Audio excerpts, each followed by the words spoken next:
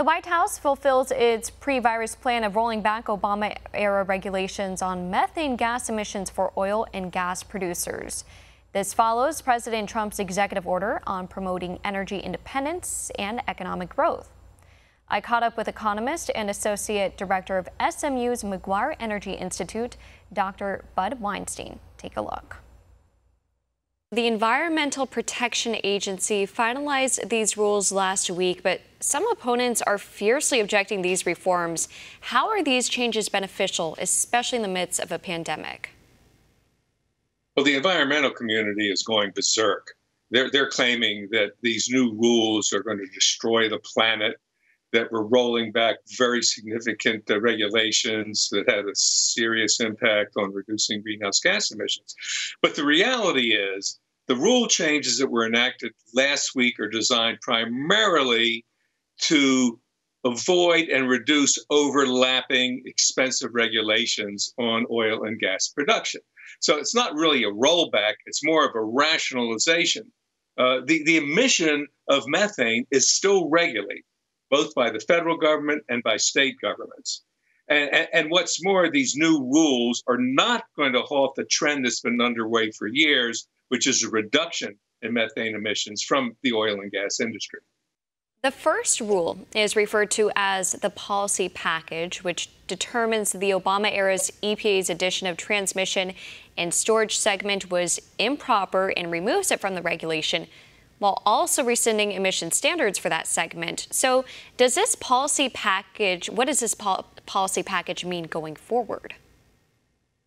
I'm not a lawyer, so I can't really comment on the legal ramifications of these changes, although a number of environmental groups have already threatened to challenge the so-called rollbacks in court. But I think what is omitted from the discussion is the fact that, as I mentioned earlier, we still have very, very tight regulations on methane, some at the federal level, some at the state level. And this applies at the production sites for oil and gas. It also applies to transmission, the pipelines, the compressor stations through which natural gas and oil are pumped and processed and delivered to refineries or to end users. Those regulations are still in place. What's more, the industry has launched a number of initiatives on its own to reduce methane emissions. And we see the results.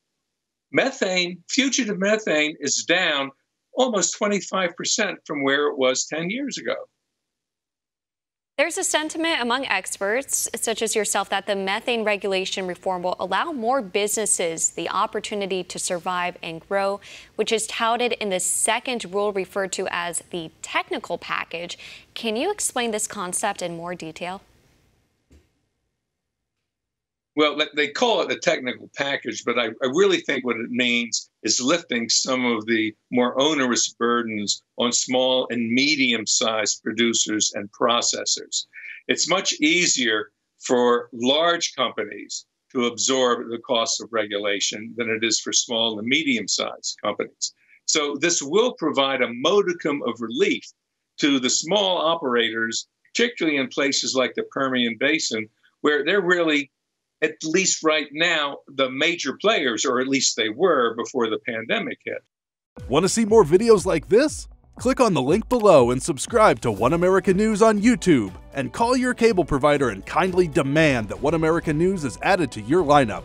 Call and subscribe today.